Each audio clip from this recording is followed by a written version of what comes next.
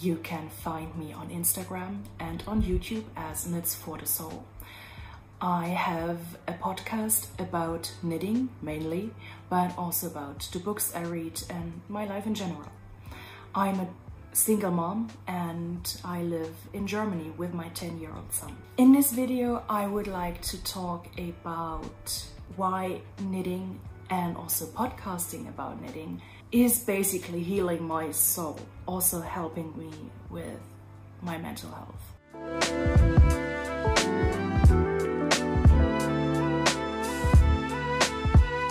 I'm struggling with being a mom in general, I guess.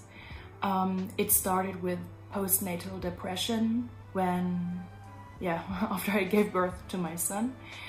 And I also have issues about my body image. So this is what this video is about. When I was still pregnant with my son, my partner had a very bad motorcycle accident and he had to go through several surgeries, and the recovery period basically covered the last third of my pregnancy and also the first few weeks after the birth of our son.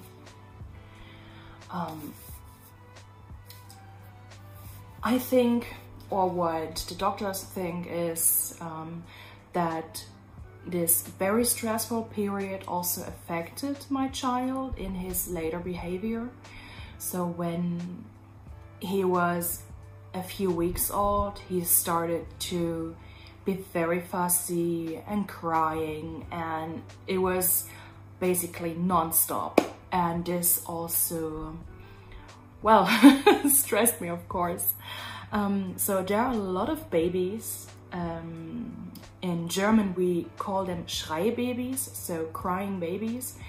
Usually they have issues with colics because they need to learn that when they eat they digest and it's something inside them is doing its work. So this is weird for babies, and anyway, so this is what the clinic we went to also told me. But the worst part was that due to the fact that we also were renovating our house, we drove back and forth from where we lived to the place where we renovated the house several days a week. And this was also very stressful for the baby. And he was crying all the time and didn't sleep, so I didn't sleep. And the doctors recommended that I take my boy and myself out of that situation completely. And it was like a miracle. So my son and I, he was, I think, about 4 or 5 weeks old at that point. We moved to my parents' house, which is right next to the house we were renovating. And I stayed with my parents from that point on. And literally after 3-4 days maybe, my baby was the happiest, calmest, easiest baby ever. So from that point on, there were no issues at all. So we slept through the night almost immediately. So I guess only once did he need to be nursed. So I got back my sleep. The baby had enough sleep, and that security net I had with my parents, because they were at home, was the haven I needed to calm down. And when I calmed down and I wasn't stressed anymore and not worrying about anything actually, so the baby was totally fine. And then there was a period where everything was okay, and maybe 2 months later I felt into depression, a postnatal depression, and I went to a therapist. That didn't work out. So she didn't treat me like she took me seriously, and I didn't go there anymore. Then I found a, how do you call that in English? A self-help group, yeah, at my local Protestant church. So I went there, and there were a lot of different people in that group with a lot of different things they had to work through. And it helped me so much. It helped me a lot. This went on for a couple of months. And at the same time, I used Ravelry to find people in my area, because I moved here and I didn't actually know anyone anymore. And I used Ravelry to look for other knitters who would like to meet up for Stitchin' Bitches. So I wouldn't be like imprisoned in this tiny village and just looking after the baby, and I didn't have anything else to do, which is also against my personality, because I was always working on something or doing things, and I was just gone because I was a mother. And I just shared a bit of housework with my parents, but there was basically nothing else to do, and I was focused so solely on taking care of my baby that nothing else existed. And this also increased that depression inside me. So I found people, and we started to meet up on a weekly basis in cafes, etc. And I usually had my boy with me, of course. And that was the first step to, let's say, a normal life for me again. And and I still have that knitting group, and we're still meeting every week. During Corona or COVID, we met digitally, but now we're starting to meet personally again. And we went through so many things over the past 10 years, and I really don't know what would happen to me or how it would be like today without these friends. And I'm really grateful to have them.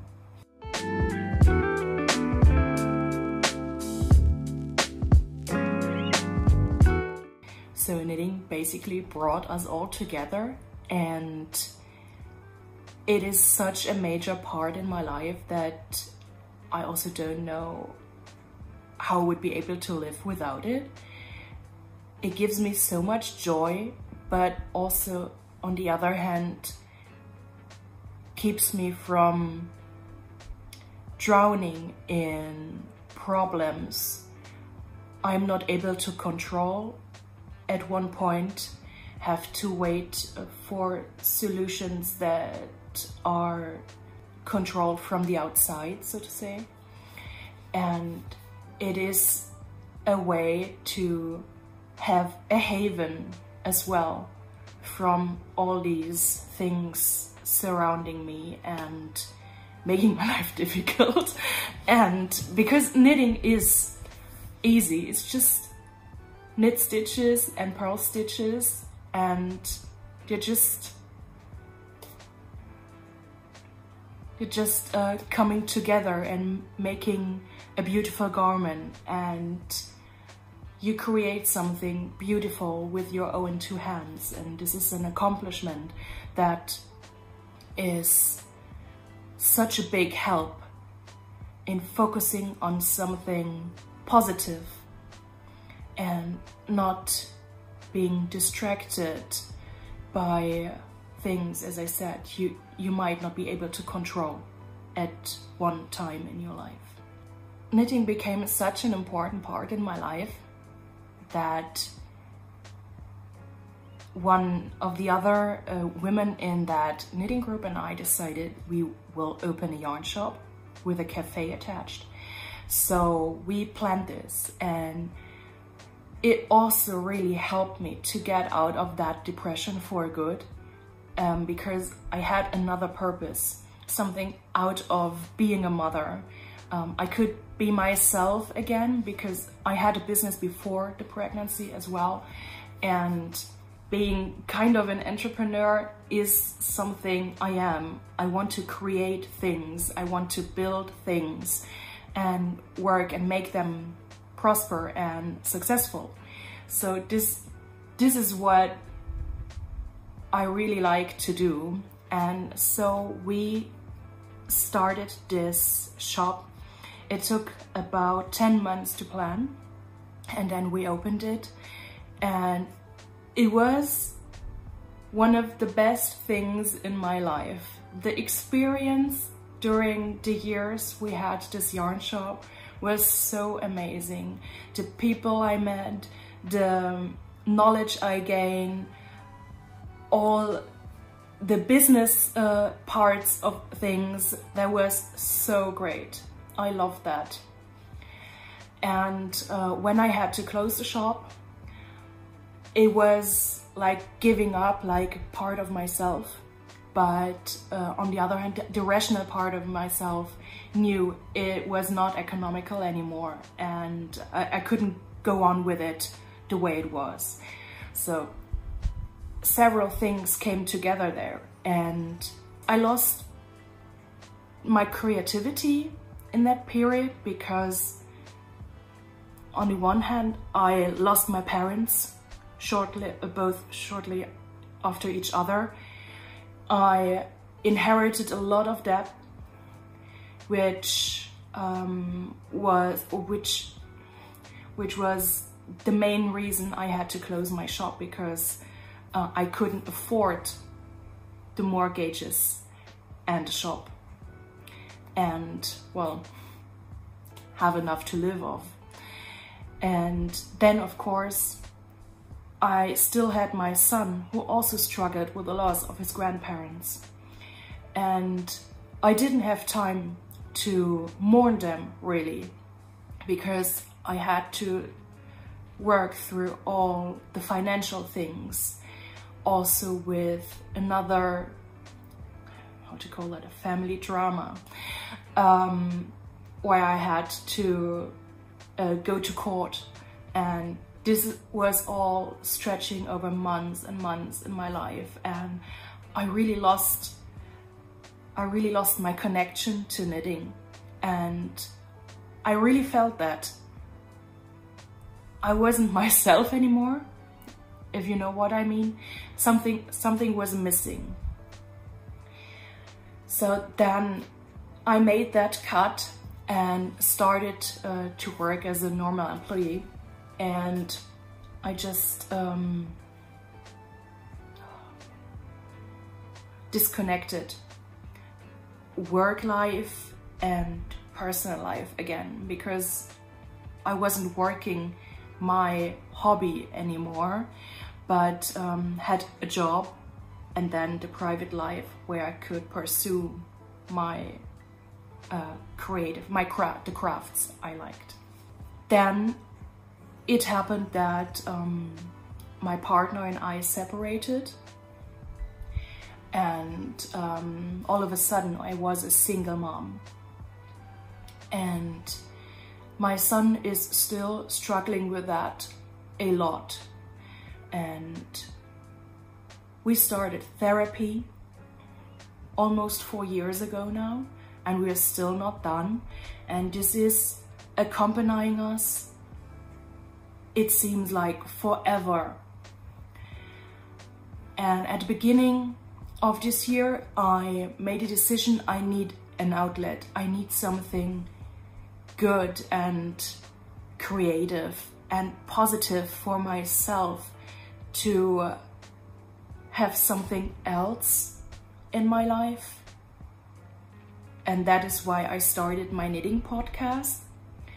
I was so inspired by all the knitting podcasters that popped up during the pandemic, and they really helped me getting my mojo back and really having fun, real fun again when taking up the needles and knitting something new.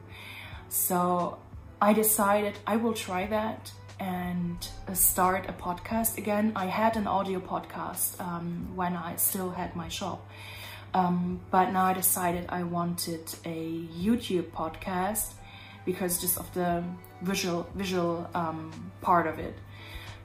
And it is so much fun, not just talking about the things I love and sharing the projects, the yarns, the experiences, books. It is, and especially is again, connecting and communicating with the people out there. So what helped me 10 years ago when I found my knitting group is now again helping me, meeting people, even if it's digitally, who share the same love towards knitting, crocheting, weaving, sewing, reading, etc., etc. That I feel so much better and happier in a way, and that is why I really like this community, and that knitting especially is something like, yeah, is bringing us together, and this is making me really happy.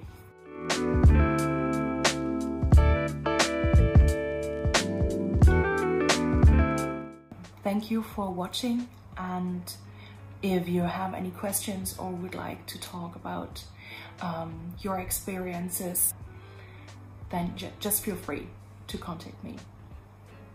Thank you again, and thanks to Thomas for having me. Bye.